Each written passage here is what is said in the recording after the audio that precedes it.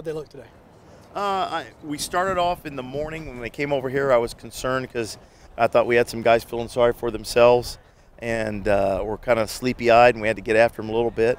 But they had good meetings and walkthroughs and came out today for the first day of shells. I thought they did a pretty good job. We got a lot of plays in a short, we doubled up the amount of plays for the time allotted for the period. And anytime you're pumping out reps like that, getting quality reps, you're doing a pretty good job. So, we got a long way to go. I mean, it's just like any coach is going to stand in front of you right now. We see some good things, see some bad things. We got a long way to go, and we got short time to get there, but we're working there and we're getting better.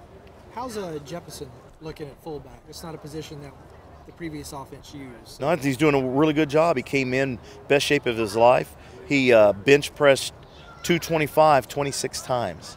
That's really strong. He jumped his weight up to he's at 234 right now, and he's doing well. He's blocking well, and if we can utilize him catching the ball out of the backfield and helping up with protections, we're getting the most out of him. So he's doing a really good job.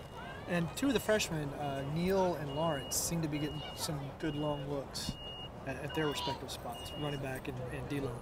Yeah, well, we're taking a long look at all of them. Every one of them is getting a really long look. And Kyler Neal sticks out when you see him a running back. And there's about 3 or 4 D linemen that are getting a lot of reps. Tevin Jones and Shawane Lawrence and Carnell Hobson and Will Cunningham and Jalen Lawrence. Those guys are all in the mix and doing a good job. So with them, we're challenging them to learn early and to learn a lot in a hurry. And we're not going to take it easy on them. I was brought up as, swim or sink. That's how my daddy taught me how to swim. They threw me in the deep end and stood on the side and said, come on, find a way. So that's what we're doing with them, and I think they'll do well. Do you think the guys are really anxious today? Go down shoulder pads for the first time? Yeah, but you know what? We don't practice any differently. I'm happier to have the pads on because of protection. I don't want anybody falling and hurt a shoulder, so I'm not worried about we're there to bang them. I'm worried about protecting them. And I felt that they were obviously – I found that the guys that are anxious to hit are usually the ones that really don't want to hit. The guys that know how to hit and want to hit and stuff, they don't have to walk around nervous or anything like that. So, it was good to get out here and do it, and no one got injured, so I feel good about it. We're here with sophomore inside linebacker Joe Peterson, number 44, after Georgia State's third practice on Monday.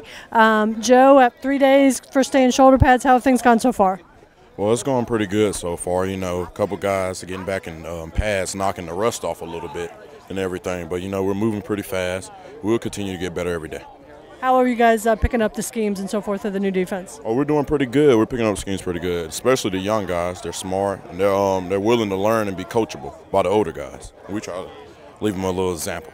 Yeah. For you as an inside linebacker, it's got to be nice to have a veteran defensive line, some big guys up in front of you. Oh, yeah, that's great. All the guys up front, real big guys, and all smart and know the scheme already pretty much. We're just going to keep working every day.